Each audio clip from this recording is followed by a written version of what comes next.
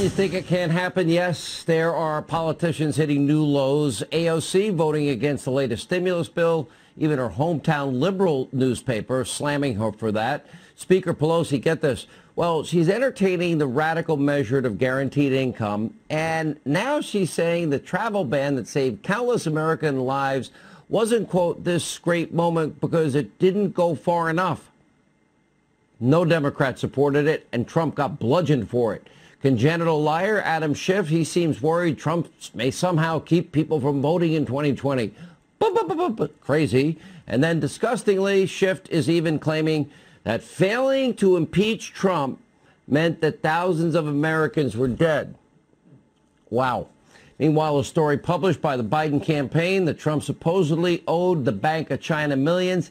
Yeah, that was a lie. They had to retract that. Comrade de Blasio, mayor of New York, taking leisurely strolls in the park, way away from his home in Gracie Mansion. Here with reaction, Fox News contributor Mike Huckabee, House Judiciary Committee member Matt Gaetz, Congressman of Florida. Governor, I look at these comments, I'm thinking, oh, Trump wasn't tough enough on the travel ban, and if Trump, would have acted sooner. I'm like, wow. Do they have any shame?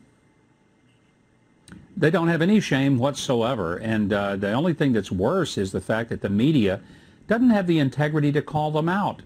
They aid and abet the Democrats for saying such outrageous things. And they go after the president all the time. They misinterpret. They misrepresent everything the man says, like he was telling people to go swallow light bulbs and drink Lysol. He never did either of those things. But on the other hand, they give a free pass to the loons like Nancy $13 a pint designer ice cream Pelosi. They let Schiff off with talking about 50,000 people killed by the president's action. Many more were saved than that. It's just bizarre. It truly is. One thing about AOC, I got to give her credit for this, Sean. People think she's maybe not smart. She's smart enough to become a pretty significant part of pushing the entire Democrat Party agenda way so far to the left that they've fallen off the edge. And if things haven't gotten worse, Matt Gaetz, I mean, Schiff was pushing impeachment. You were in the middle of all that. They weren't focused on China. The president was focused on China. We know what he did January 30th, 10 days after the first case of corona in America. Put the travel ban in place and got the crap beat out of him for him while Schiff was pushing his phony impeachment. I don't think impeachment will be viewed by history as having saved any lives. I only wish my Democrat colleagues would spend half as much time working with this president as they tried to spend removing him from office. Americans deserve to know who's fighting for what. Democrats are fighting for illegal aliens, for upgrades to the Kennedy Center, and for bailouts for blue states. I mean, I don't understand why New York can't collect bail money from their own criminals, but they expect to be able to collect for non-coronavirus expenses from the people of Florida. Maybe out there in California, Gavin Newsom would think about not giving free health insurance to illegal aliens before asking the rest of the country to cover California's budget deficits that they had well before coronavirus. And meanwhile, Republicans, we're actually trying to leverage the strength of this economy for our people, for our workers, for our businesses. And I think that's ultimately what will prevail. So how does this play out in the 20 seconds each we have, Governor Huckabee, in 190 days?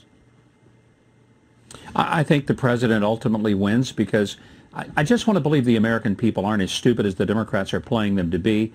They can see for themselves, and they know that if the Democrats get elected, they lose their liberties. It's not about losing an election.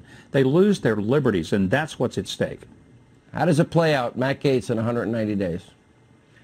The principal question in the upcoming election is who can bring America back. Donald Trump has done it before, and Joe Biden, it's pretty obvious he's not playing with a full sack of marbles right now, and I don't think he'd be able to even bring himself home, much less bring America back from this crisis that has been inflicted on us by China and their lack of transparency. Time for the media to ask Joe some questions. Let's see, 10 interviews, number of weeks, 81 questions, not one about Tara Reade, who has a lot more corroboration than any of the Kavanaugh accusers.